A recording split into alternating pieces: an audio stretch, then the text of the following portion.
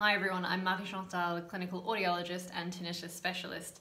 Today we're talking about women's hormones and whether or not they affect tinnitus.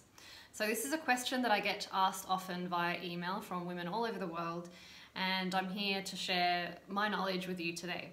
So hopefully this will help. Firstly, there is a growing body of evidence that suggests there is a link between the female hormonal cycle and the fluctuations in the perception of tinnitus loudness. While the majority of this evidence consists of anecdotal comments by researchers, clinicians, or doctors from around the globe and women themselves, the conclusions support that this connection does require further investigation to be absolutely solid in its findings.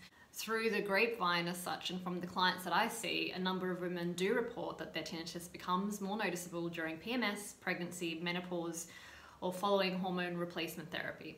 However, it must be taken into account that PMS, pregnancy, menopause, and HRT on their own can also cause side effects such as fluid retention, headaches or migraines, tiredness, lethargy, insomnia, weight gain, food cravings, anxiety, and depression.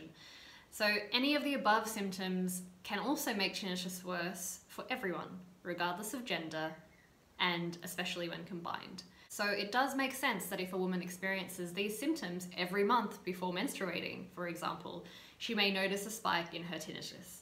So the ultimate question is, do fluctuating female hormones make tinnitus worse?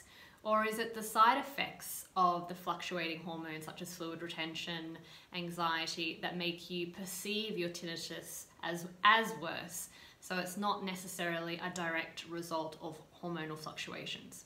But one thing is for sure, the more you optimize your physiology, your health of your body, your mind, and your biochemistry, the better you regulate your hormones, the better off you'll be overall, and the better off your tinnitus will be too.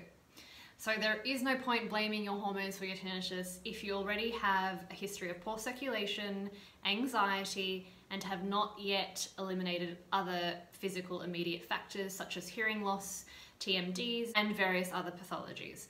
So what I can tell you is that improving your hormonal regulation will put you in a better position overall, yes, but it's not the only thing you need to look at. I hope that helped, and thank you for watching.